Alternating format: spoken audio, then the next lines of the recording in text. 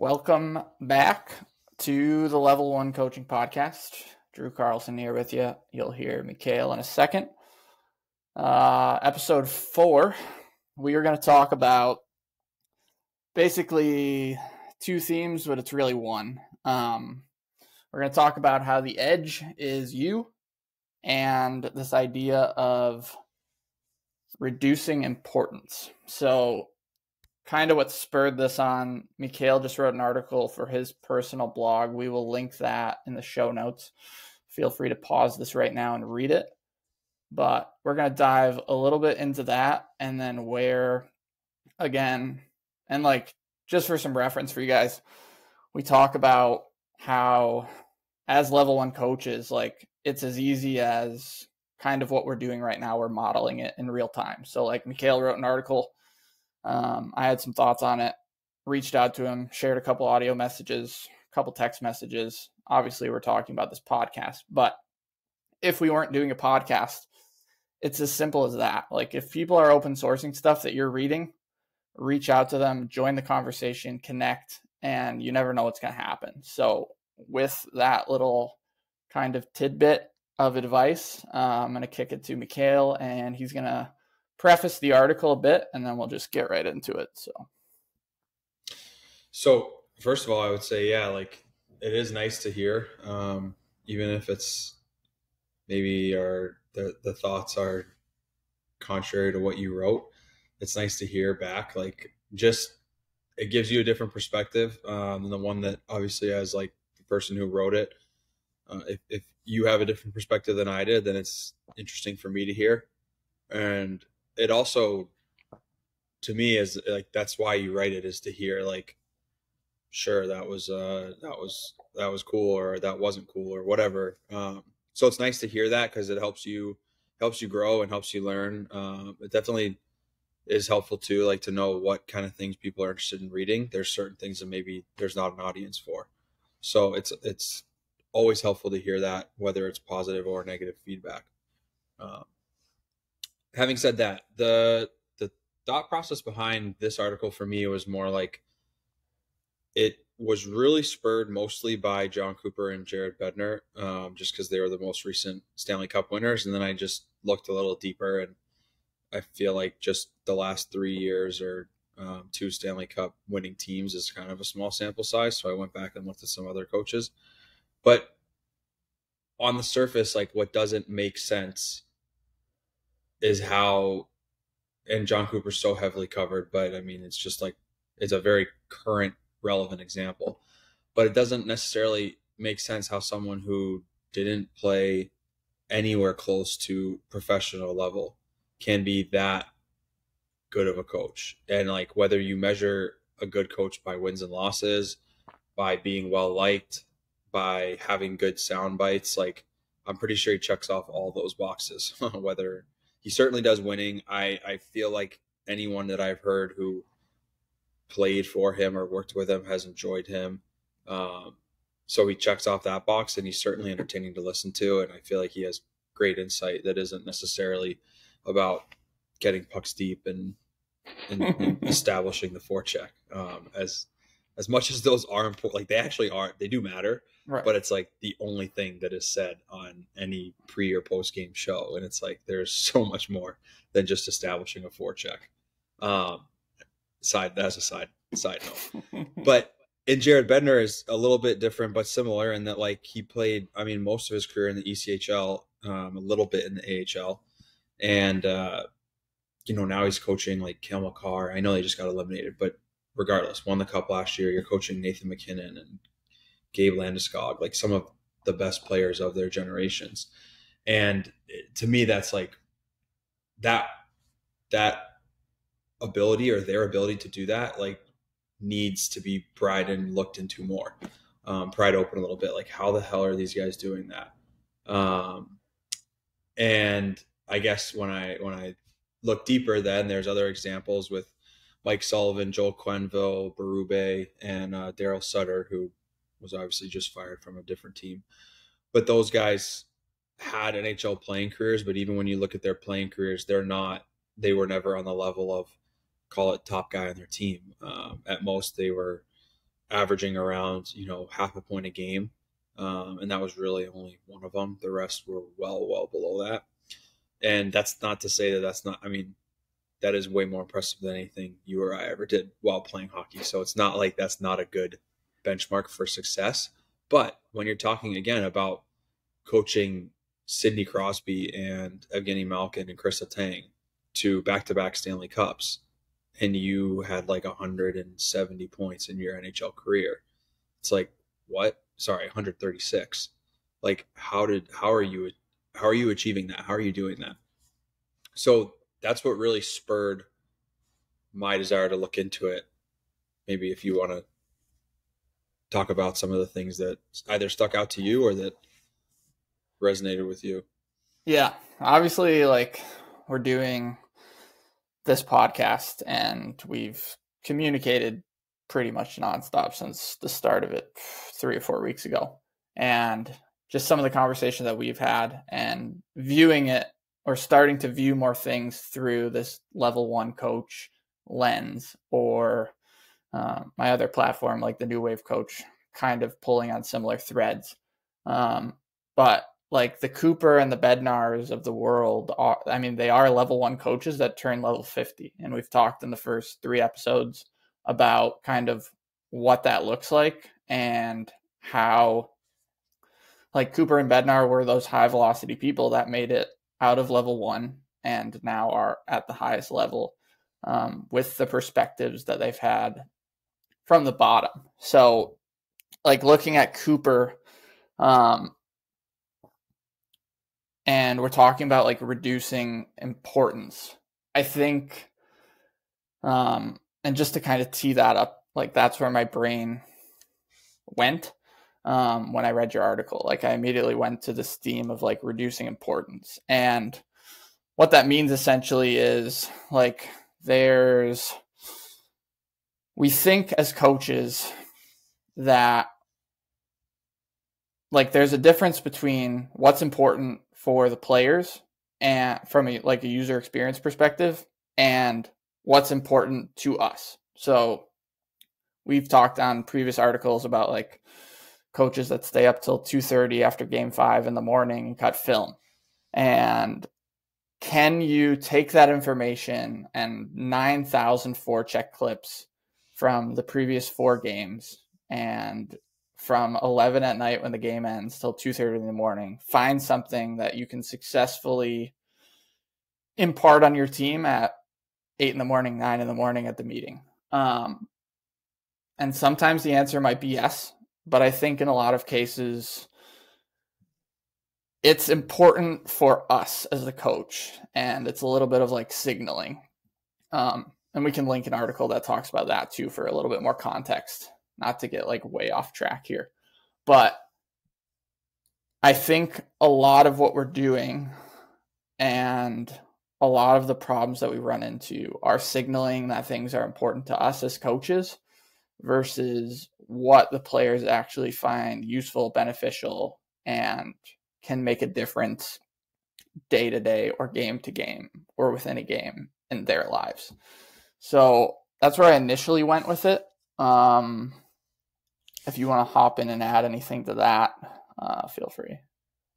Yeah, so that's actually not something that I was thinking when I was writing it, but again, that's why it's good to hear this. Like, I think that piece is absolutely true. I think so often you're,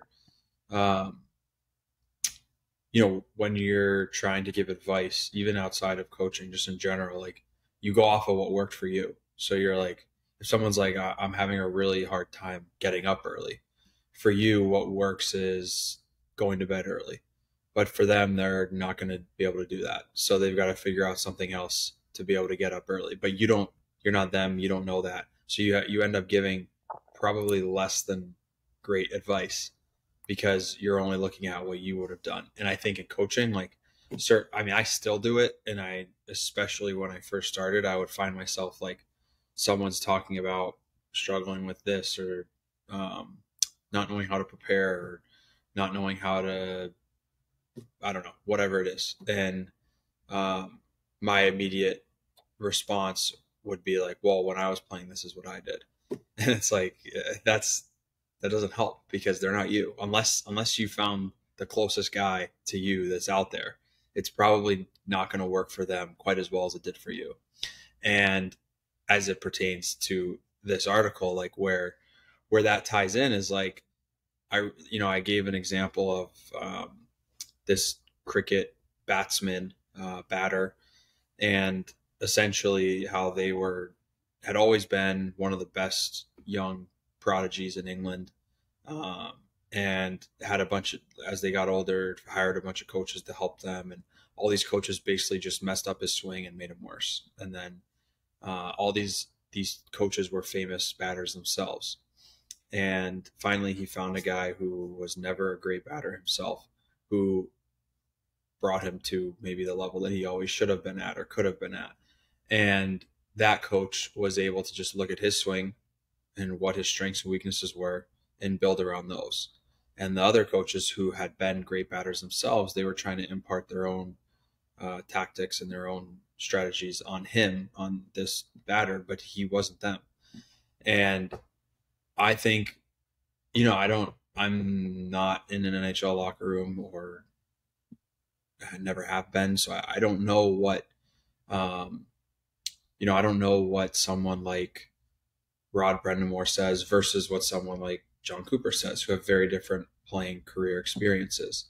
And Rod Brendamore may not be the best example because I personally really respect him and think he does a great job. So probably not someone I'm putting in that category necessarily. But like, I think it's definitely true that guys like Bednar or guys like Cooper that maybe didn't have this extensive playing career in the NHL and haven't seen things done a certain way at that level for years and years and years, and become accustomed to like, well, we run X forecheck, or we do this PK, or maybe it's not even that. We always practice day after a game because like that's how it was when I played. And their mindset to me is just like, it's so different because they don't have any of that stuff to go off of. And they're just like, let's look at this objectively. Like, is it a good idea to skate tomorrow at noon when we played last night at 8 and then we flew to whatever city and we didn't sleep much? Like, no, I don't care how much better our power play needs to get. Like, that 1 hour of ice is going to do more harm than good from a physical standpoint, a mental standpoint, maybe both. But if you're really ingrained in your ways, because when you were on the Flames, every time you flew to Vancouver, you always practiced. I don't know. Maybe you're going to do, maybe sometimes that's going to be good and you're going to be glad you did that. But maybe sometimes you're going to, you're going to miss your shot a little bit, and maybe you should have been more open-minded. So I really think, to me, like, and there's probably a lot of explanations, and it's not just this, but something that I certainly think helps guys like Cooper and Bednar is their ability to look at things with a completely different perspective and have a very open mind, and like the truest sense of that word, and not just, oh, I'm open-minded, but I'm going to go do what I've always done anyways. Like, really open to doing things differently because they have this beginner's mindset to it. They don't have a bunch of entrenched beliefs based on their playing career and how long they've been doing the same thing at the same level with the same guys. To me, I think that it explains part of it.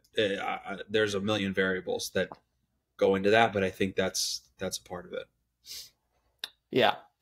Like, the word that comes up is, or the phrase that comes up for me when you're saying that is, there's just no template. There's no, I've talked about in the book, like, we have, like, I think a lot of our issues in coaching is this self-perpetuation problem where you come out of playing pro hockey, you work for a buddy of the coach that you just finished playing for. You learn under that guy, and then you get kind of entrenched, or this is, you think this is how the East Coast League is supposed to work because, one, I played here and now I'm coaching here. And it's the same operating where you played and where you're coaching now, because the coach that you were playing for has a buddy that you're now coaching under. So it's same.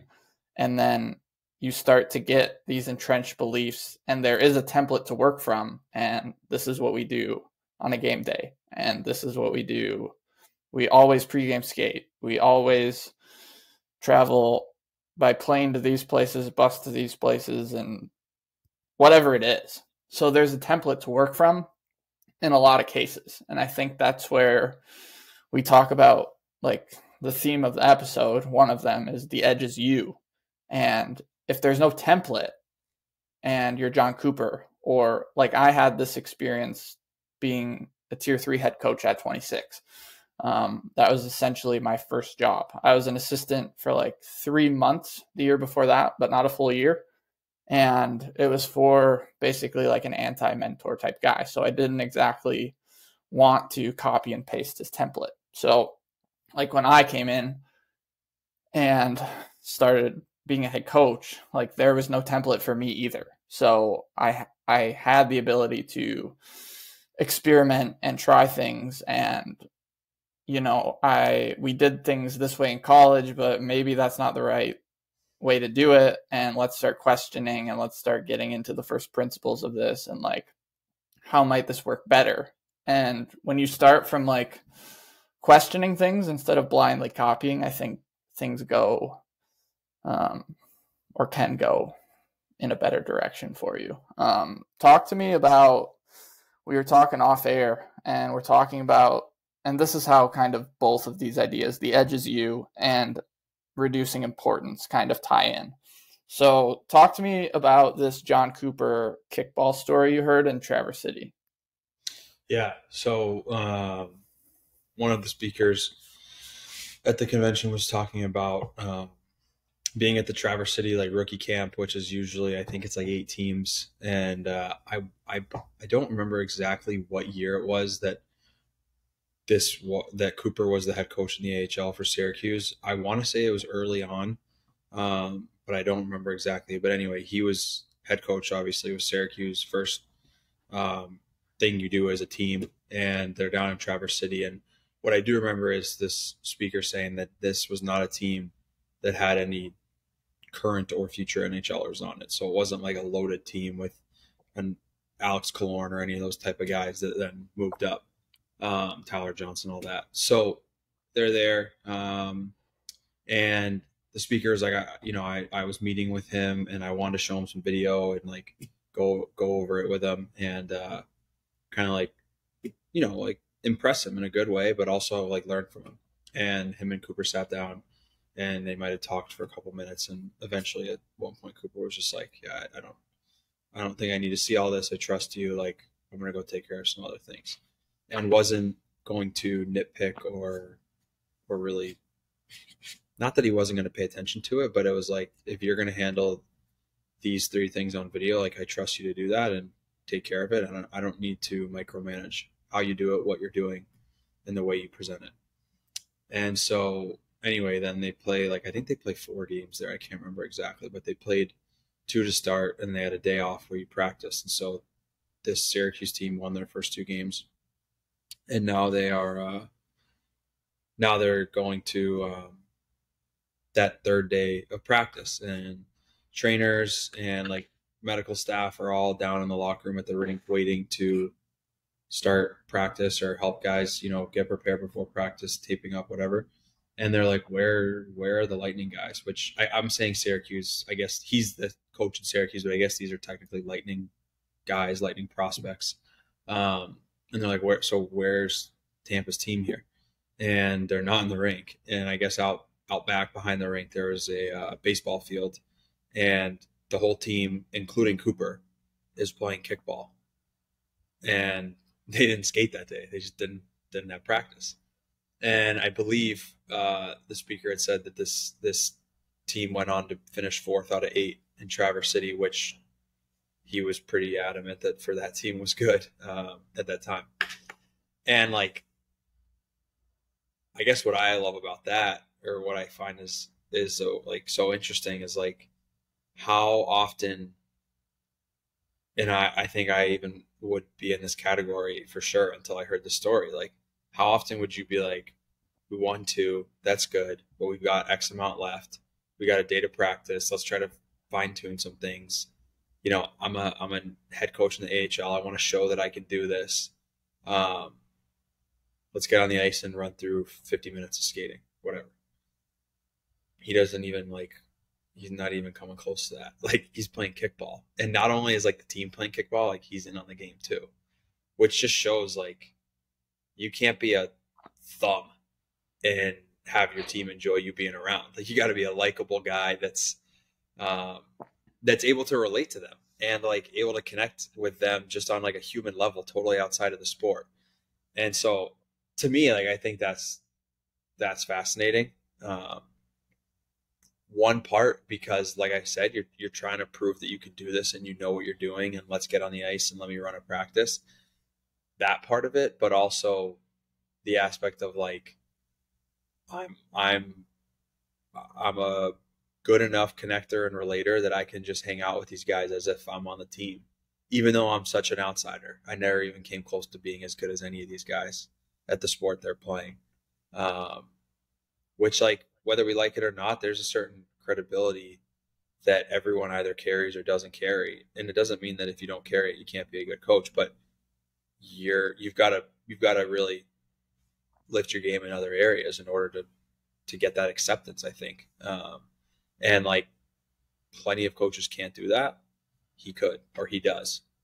So and that's not even getting into the fact that, like, preceding all of this, he sits down and goes over some video and is like, "You got it, man. I trust you." Like, that part is just like also unreal. Like, he doesn't need to, as a head coach, like, you've got so many things on your plate. If you micromanage something like video in Traverse City, that's probably not going to be the best allocation of your time.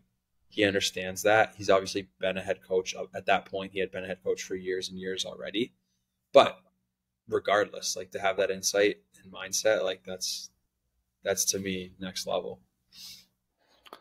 Yeah, the thread that I pulled on off that was getting to this idea of like reducing importance. But before I go there, I think like what you're saying, and you've mentioned the word liked a couple times, and I've written an article, and I truly believe, just like when you study some of these level one guys that we've either studied or we know, a guy like Ryan Warsofsky comes to mind, listening to him talk. And I truly think these new wave minded, these level one coaches that are going to be high velocity coaches, like if you're a young coach, and I think the new principles are liked and respected, and the old guard will fucking be on this podcast and turn it off, because you have to be just respected. And again, like, there's a template for what it used to look like. And I just don't think it looks like that anymore. And like guys like Bednar that have fun as a pillar in their culture, and Cooper, who's out playing kickball, and the guys are having an off day and not skating.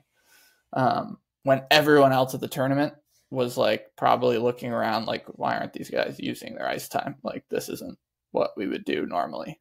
And that's part of like embracing the edge and going it your own way without a template, and this idea of like reducing importance, which I'm getting back to. So,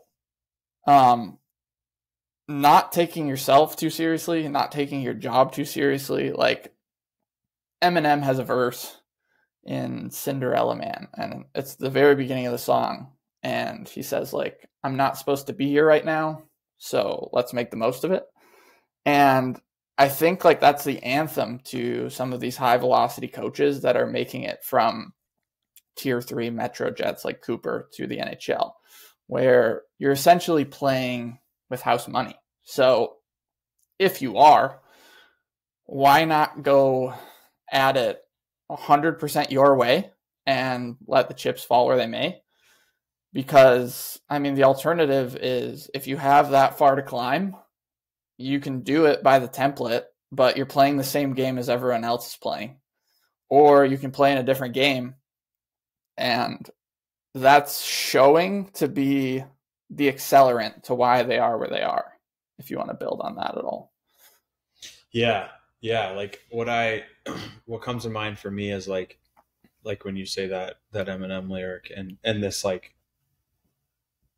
ability to just like lean into yourself and you being your biggest asset. Like these guys that we're talking about now, this same speaker he showed an interview of John Cooper in what I believe was Game 6 of one of the series last year, and the reporter asked him, it was on the bench. The reporter's like, "Are you nervous?" Like she asked him a question, he answered, and he's like, "Are you nervous?" And he laughed. And some of you may remember this. Some of you listening may remember this because it was kind of like hot on Twitter for a little bit. I wrote he kind of about laughed. This. You did? Okay, yeah. Yeah. So he laughed and he's like, "We're nervous. Like coaching in the best league in the world. Like this is so fun. This is awesome." And like that could be manufactured, and he could be trying to make himself believe that. But like, think about it. If you're actually in Game 6 of the Stanley Cup playoffs and that's your response on the bench, when probably your responses on the bench are either off the cuff or pre-programmed meaning like you just are always going to say this. Either way, if it's just off the cuff or something he always says, probably true and probably authentic to who he is and how he operates. And so like, if you have that mindset that's just like, this is awesome and I'm happy to be here, then like you're free. Like you don't have, quote, anything to lose. And on the flip side of that, if you are like tense and nervous and you're like, I don't want to screw this up, I want to make sure we win, like now you have a lot to lose and now you're not free at all. And, the role of the coach it's diminished compared to the player as it should be. So we have to have every detail planned out. We're very meticulous for practice because that's your opportunity to make your team better. And then the way that players prepare for a game is much different than how a coach does. Not that you're not prepared, but like if you did a good job and you really poured everything you could into your week of practice, by the time you get to the game, you're on autopilot. Like, yeah, you're going to, depending on your role, whether you're, head or assistant, you might have different responsibilities, forwards, deep, special teams, face-off plays. But to a certain extent, like the team is now running itself and you can make adjustments here and there. My point of that is like, if you are tense and nervous, that decision making in the game and your ability to see clearly what your team needs to do is greatly affected by the fact that you're tense and nervous and you feel like you got something to lose if you screw up here. But if you're sitting there like Cooper is and you're actually just having the time of your life, which I feel like was a direct quote of what he said, having the time of my life or something like that, like I just feel like you're going to make a decision as free as you possibly can be, which will open your mind up to as many possibilities as there are and will ultimately lead to whatever decision you make, you being content with, your team being content with, and them meaning the team knowing that like you're operating at the best of your ability. And if it didn't work out, like that's okay because you weren't cowered down in the corner freaking out because you're so nervous, or you weren't walking off the bench because you're puking. Like you were ready and hey, this is what I thought we should do. It didn't work, but we'll try next time. So I don't know if that exactly answers how you were framing it, but yeah, I mean, what it makes me think of, and like building off of that, what level 1 coaches eventually will have if you make it to level 50 or you just keep advancing. If you start at the bottom, like in the article that I was referencing that Mikhail was just going through that situation, was about contrasting. And it's just a mental model where John Cooper knows what it's like to be sitting in a broom closet, essentially, in the Lakeland Ice Arena in Michigan, coaching the Metro Jets when they played at Lakeland. He knows what that looks like. He knows what that is on a scale of 0 to 10 in comparison to what it's like being at Amalie Arena in the coach's office in an NHL building with multiple rings on his finger. So the contrast of that was a 0 out of 10 and this is a 12 out of 10 gives him so much perspective, and he hasn't forgotten where he's come from, which is the best part of it, because a lot of coaches will get to that level, and I mean, we've experienced it. They'll not give you the time of the day. They'll shit on you, whatever. And the guys that don't lose sight of where they came from are the best people to be around. And those are people that will see value in level 1 coaches now. So they're, again, circling back a couple episodes. They're open to more ideas from more people because they used to be, call it me and Mikhail. Yeah, like he knows. It's what you said. He knows what it's like to be at, call it, the bottom of the bottom. So now when he's at the very highest level you can be at, it's like, I'm not, like, I know what that's like. I know what this is like. This isn't bad. Game 6, yeah, I want to win, but like, am I nervous? Like, no, being nervous is like wondering if you're going to lose your job coaching the Metro Jets in the Central States Hockey League because you just lost 10 games in a row. That's nervous. Like, or thinking like, did I really leave a career in law for this? That's nervous. This is like, what's the worst that can happen to me? And it's actually fun, oddly enough, like not an intended direction that we're now talking about. But the same speaker I was referencing earlier, that was the premise of everything he was talking about was, as a coach or a player for that matter, can you find a way to operate at a level where you feel like you have nothing to lose, and operate at a level, meaning not playing level, but like a self ability to coach and make decisions and think not in terms of, if I do this, what's the consequence going to be? If I pull my goalie with 4 minutes left, am I going to get scored on? And then we're going to be down 2 goals, and then I'm going to look like an idiot because I should have waited another 2 minutes. Or, hey, 3.5 minutes left. We got a power play. I'm going 6-on-4. Obviously, I'm talking about Quinnipiac here, and we win the national championship, or we force overtime. Like, Pagnol making that decision he's not afraid to lose. He is operating at a level where he's thinking about, is this going to give us a chance to win? And is this the right thing to do, in my opinion, at the right time? Yes, okay, do it. I don't care about the negative consequences. Of course, I don't want them to happen, but I'm not going to not act here in fear of the negative consequences. And that speaker's whole intention behind this was like, can you get yourself to coach every day consistently, operating where all you're really concerned with is like, what's best for the team and how best can we achieve that? And we all want to do that, but it's natural for all of us to be like, well, if I change this line and that messes up the chemistry that they had, then in 2 weeks they're going to look back and be like, why did you change us? We should have just stuck with it. Like, then you get in this like second guessing, like you get in this whole negative thought wheel that I have gone down hundreds of times. So I'm saying this is this speaker's whole premise. Like, I got to get way better at this. This is hard to do. But you look at Cooper, you look at Bednar, like you've talked about Jared Bednar's pillar of just fun for the Colorado Avalanche. Like, you're telling me that you are afraid to lose when fun is your pillar? Like, no, you're not afraid of losing. You're not afraid to lose anything if that's one of your pillars. You're there to have fun and win in that process. And like, you're not operating at like, oh, I don't want to lose. And that's a little different note than what we kind of started talking about. But to me, it's all tied in, where like, that's a huge component of being a John Cooper, a Jared Bednar type coach, where like, you're not afraid to lose because you've seen, I guess, quote, how bad it could be. And you're also looking at it now, like, why would I make decisions, for any other reason than to try to win? And if it doesn't work, who cares? I'm not thinking like that.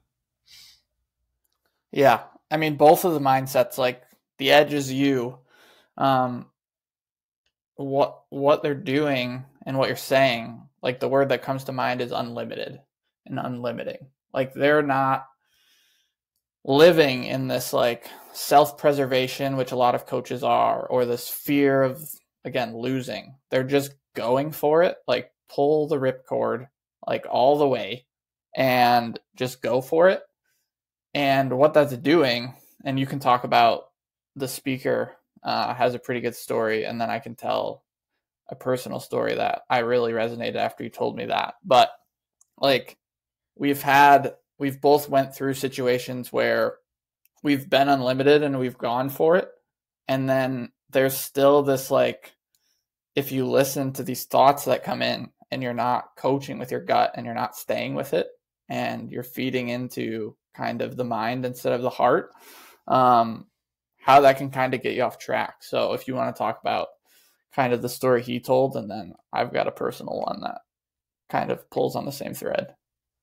Yeah, the example that he gave was, so it was his first coaching job, second division pro team in Europe, and he got there, and the general manager, this was back in the 90s before the days of Instagram and Twitter, general manager had no idea that he was that young and had never coached before. So he was like, you have till Christmas, and then we'll decide if we're really going to hire you. And so I think he said they rattled off like 7 wins to start the year. And by Christmas time, he was offered a contract extension for 2 years.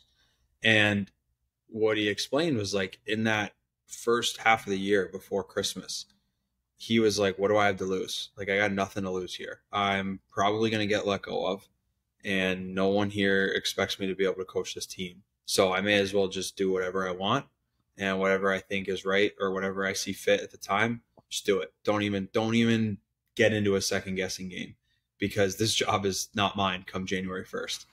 And then he gets the contract extension. He's got, I think it was 2 years. And he said for a lot of the next 2 years, he struggled to find that same success, whether it was with the team or his ability to coach them or all the above. He really struggled to achieve that same level that he did in the first couple months of his job. And it took him, I think, years to realize this. But once he got that contract extension, now he had something to lose. He had a job to lose. And there was security in the extension, but like insecurity in the fact that now if you lose that, you screwed up. And being afraid of being fired, players not liking you, just that whole idea that now he has something to lose, and it alters everything that he did that got him to be successful in the first place. And so finding a way to have something to lose in that 2-year contract that you could potentially lose it, but still play in the same way or coach in the same way that you did when you didn't have anything to lose at all. If you can marry the best of those two, you marry that job security or that security as a player on whatever team you're on with the free mindset of like, I'm probably going to get cut anyway, so I may as well just go out and have fun. You can marry those two, like you find your John Coopers of the world. Yeah. And like when you told me that, I was thinking back to when I was coaching the junior team, and I had kind of like a similar struggle for different reasons. And it's crazy how we can kind of, again, like I was kind of talking about, get wrapped up in our own head and in our own way, even though we might have like complete and total freedom and autonomy. So like the guy that I worked for, he's like, you're a young coach. We're doing this to put you on a platform so you can eventually advance and move on. And he's like, I'm not going to fire you. So if there's, a time that you want to walk away for whatever reason, I mean, Pep Guardiola's walked away from Barcelona. So like there's a time for coaches that, like, whether they lose the room, whether it's time to move on, whether the voice gets tired, but whatever, he expressed that he wasn't going to fire me. So like my job was safe. I had, psychological safety, whatever the term. And I could have just leaned all the way into my ideas without fail. And at first I did, and I started experimenting, and I wasn't doing it from the template that my college coach did when I was a player. I was doing it my way, and we won the first game both years. And then we started kind of getting beat around both years. So losing, as much as I want to say didn't affect me because I knew what the long-term goal was, and it was about player development at the level that I was at, and that's what we strived for. It doesn't mean that it didn't affect the players, which then affects me. So by way of that, like the players start talking, the players start looking around, the players might not trust you as much if you don't start winning right away. Like the buy-in kind of at first hangs on that a bit. So if you're not winning, there's a better than not chance you can lose the room quicker than normal. And when I felt like I was, then you start getting into that self-preservation mode, which now in retrospect I'm saying to avoid. Didn't have that perspective at the time. So then you start kind of scrambling like a fish out of water. And you're like, I need to change a couple different things. And then you might start regressing to that coach I played for in college that I didn't even like. And you start like taking plays from his playbook on how to do things. And then all of a sudden, the authenticity, the edge of what you were doing and what you believe in goes away, and you become someone else. So whether it's through getting a contract and getting safety, or whether it's through being told that you're not going to get fired ever, you can still kind of end up in the same place. So I thought that was kind of unique. If you want to build or add, or if you have a personal experience too that you want to share.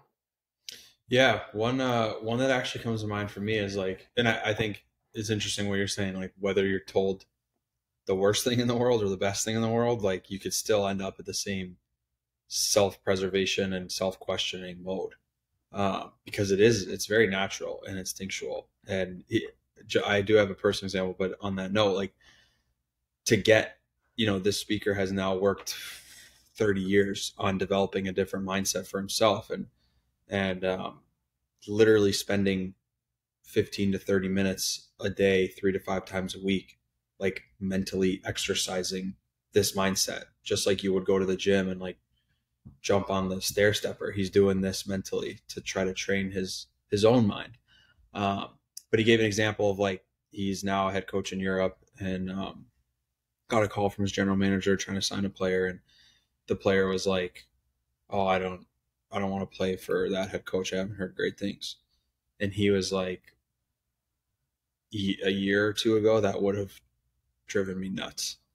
And I would have been so mad that a player thinks that I'm not a good coach and he doesn't want to play for me.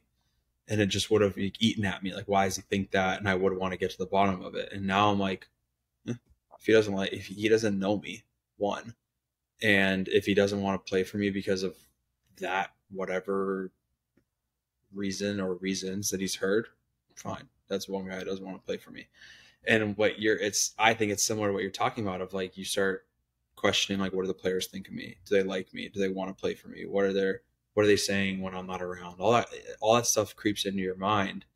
And it's one of the hardest things to shut off, is like, just don't go there, because it doesn't matter. And a lot of times it's like, I forget where I read this, but in terms of like, when you picture your worst nightmare in a situation, like if your worst nightmare is to get up in front of a huge audience to give a talk and have your voice crack and burp, like the odds that those two things happen are so low that like whatever your worst nightmare is probably not going to happen. But that's what we will spend all our time worrying about. So that just was an example that came to mind for me when you were talking about that. But a personal scenario like happened this past season with our team at Tufts. Like we had a really tough weekend the beginning of February. We got swept by a team that was ranked below us in the standings, that we felt like going into it, like we've got a good chance to, I think we were in 8th going into that weekend out of 10. So we felt like this would probably give us a chance to like get up into like 6th, or who knows, maybe 7th, whatever. And like we got swept. So we dropped to 9th, and this team was in 10th. So at that point, we had 4 games left in our season. We're in 9th place. Only 8 make playoffs. Like we're only out of 8th by, I think, like a point. But still, like now we had 2 weekends against 3 and 5 and 4 and 6. So all teams ahead of us, all teams that were in playoffs and call it not the 7 or 8 seed, so doing pretty well at the time. And it was like, what do we have to lose at this point? Like we've hit kind of rock bottom for our season right now. And we did probably a number of things that helped. Like we took a day off when we normally don't do that. We adjusted one of our special teams when we hadn't really done that either. Actually, both of our special teams when we hadn't done that. We hadn't adjusted both simultaneously all year. But for me, like what I also remember doing much differently was like we got into the first of those 4 games, and then it ultimately ended up being all 4, and even our last playoff game, where normally like some game scenario occurs, and like a reflex, I act a certain way. So I'm running the forwards, and we get into under 10 minutes, and we're in a tie game, and my instant reflex is, okay, only 2 lines play now because we're tied, and I don't want to lose this game. So I don't trust X line. And it's not like top 2 lines.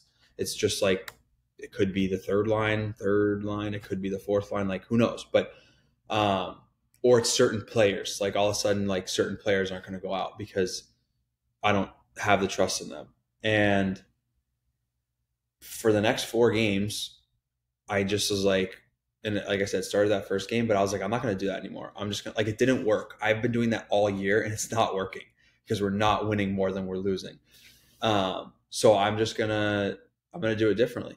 And like that first game, we had to kill off a 5-minute major. And, so only the penalty kill guys played, and we won 2-0. And then the next night we had to kill off 6-on-4 at the end for a little bit, and we won 2-1, and different guys played. And then our last 2 games of the year, like same thing. I didn't take the same approach of like limiting the bench and only playing certain guys. And even when we're tied, like just being much more open-minded because it hadn't worked in the past.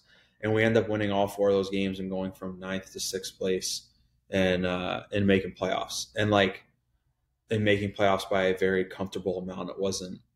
We weren't nervous, I guess. And when I look back on that, like then once we started doing that in that first of those 4 games, like then it became a flywheel where I kept doing it because it was working. And now I got to honestly reevaluate, like, is that going to work again next year? I don't know. I've got to think about that.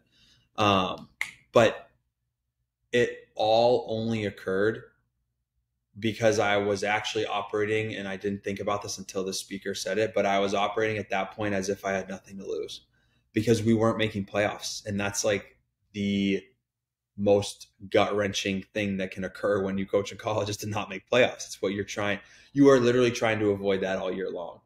As funny as that wording is, it's what you're trying to do. You're just like, don't finish in 9th or 10th because we don't get to play playoffs then.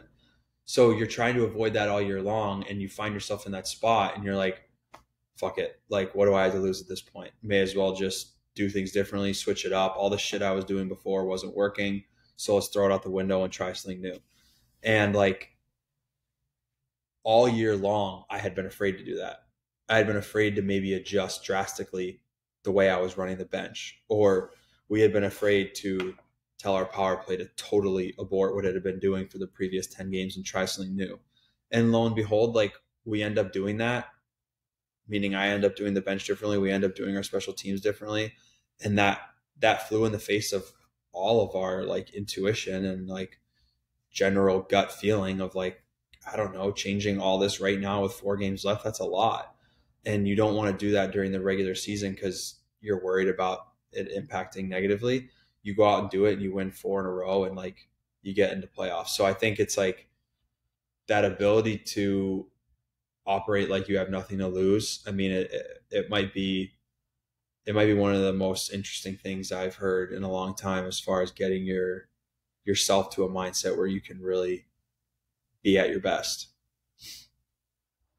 Yeah. And I'm curious if now that we're kind of on this topic, just going off of what you said, do you like it almost seems to me, I'm wondering what your thoughts are, like, and I don't know if you had any experience with this term before we started talking about it, earlier today off air, but like you, in a way, like reduced importance, and it was like a self-importance.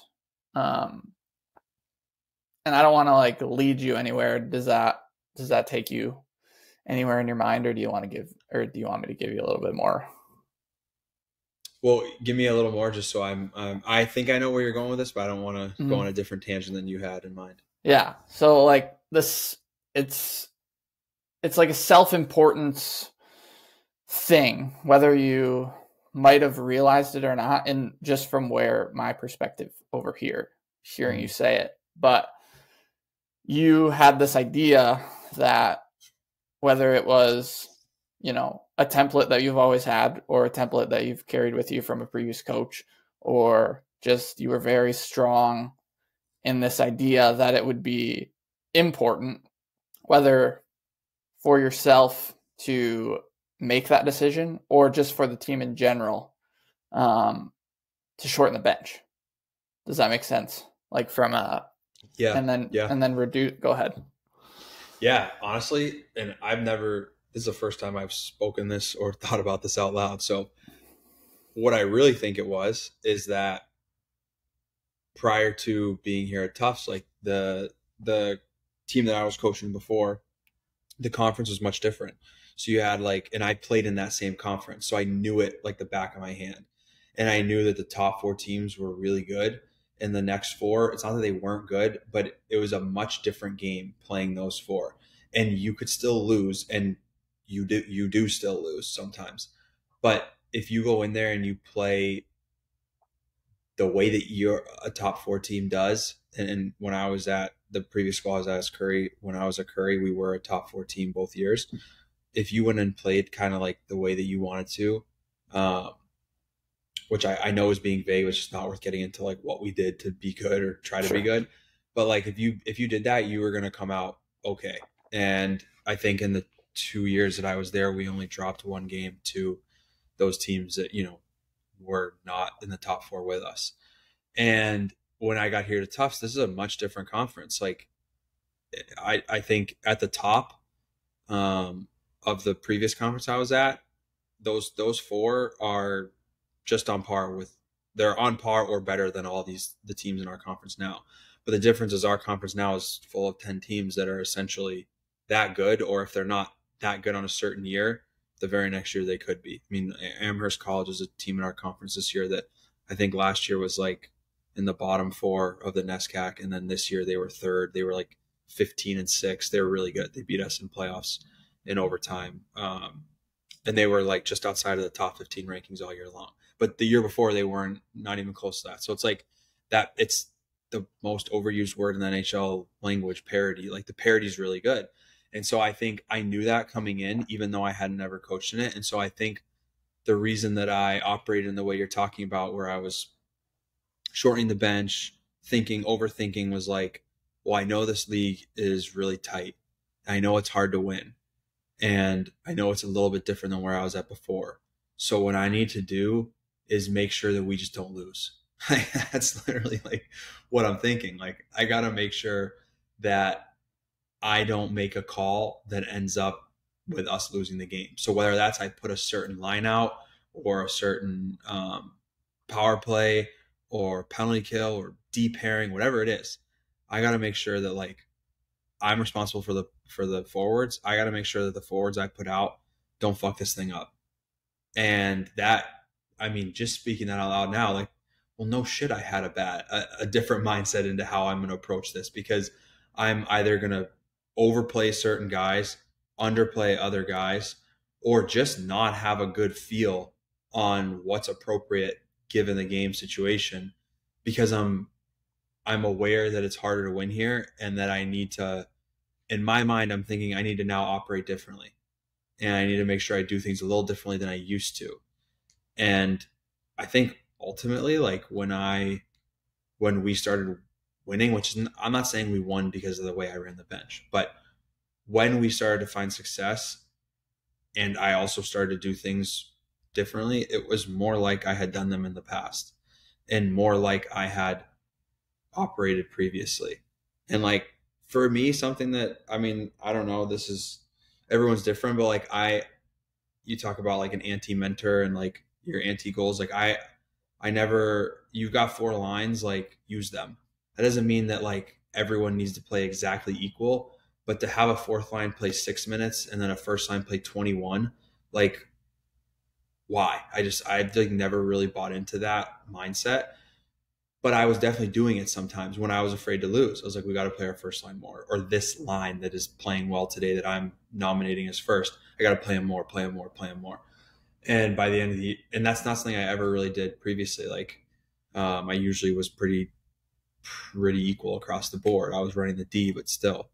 Um, and I think by the end of the year, like when we started winning and I started having a different mindset, like the ice time was more equal and the opportunity was a lot more equal than it had been in the past. And if you're a guy who's on that perceived fourth line and you go from playing 6 to 9 minutes, like you're telling me that the rising tide doesn't lift all boats. Like that guy being happy and that line feeling more valued doesn't help the whole team eventually win. Like, of course it does.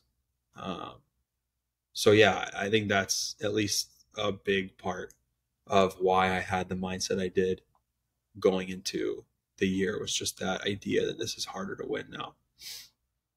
Yeah, and I mean, whether it's the cultural, like bigger picture piece that I shared in my story, and then it's the same, you're pulling on the same threads of you had this idea that was more true to who you were, and for whatever reason, through outside influence, through getting in your own head, whatever, um, reverted back, kind of regressed, and then again with reflection through this conversation, through other reflection, you've been able to kind of have an aha moment and be like, you know what, I did get away from who I was and what, we're talking about the edge, and the edge is you. And I think that's a good place to kind of, we can give some wrap up thoughts if you have anything else, but it's whether it's the speaker you talked about, whether it's my story, your story, it's, you can get caught in the same trap, but in three different scenarios. Mine was more macro, yours was on the bench during a game, and his was a little bit in between. So, you got anything you want to add? Just wrapping up. I would just say, like, just kind of reiterating what you just went over there. Like, there are a lot of ways to get to the same end result of that edge being yourself. Um, what kind of like I mentioned earlier, like what worked for me um, this year might not even work for me next year. So that means that like what worked for me doesn't necessarily mean it's going to work for someone listening or for you. And it really is an exercise in like self observation and self reflection. Figure out what is your edge? What are things that you do really well? What are things that are truly, I know it's a buzzword, but it is a real word in the English dictionary. Like what is authentic to you and to your style of things? And figuring all of that out will help you not only identify your edge, but identify when you're maybe getting away from your edge. And that is when you get away from it, it's when you want to be able to have like the self checks in there to recognize like I'm getting away from maybe what I kind of believe in or what I've always done, um, that I know is successful and helpful for me. I need to get back to that. It'd be great if I had a self check that would have led me to that result before we dropped a weekend of games, to a team that we really felt like we had a good chance of taking points from. So like now my job is to make sure I have better self checks in place to identify those things next year before we lose games. So whatever that looks like for you or anyone else, like try to identify what those self checks are and how you can implement them so that it doesn't take an external factor to bring you to that realization. Yeah, I'm not even going to add anything to that. We're going to wrap up. That was well said. Have and like we're not going to spoon feed you filter questions. This is the one thing I will add, and give you a template to work from because we've already talked about how it doesn't need to be that way. But take some time today or whenever you get time, whenever you're listening to this, driving in the car, think of some filter questions where what does it look like when I'm getting away from myself? What does that feel like internally? What does that look like externally? And now I'm starting to give them away, so I'll stop talking. And we will see you on episode 5.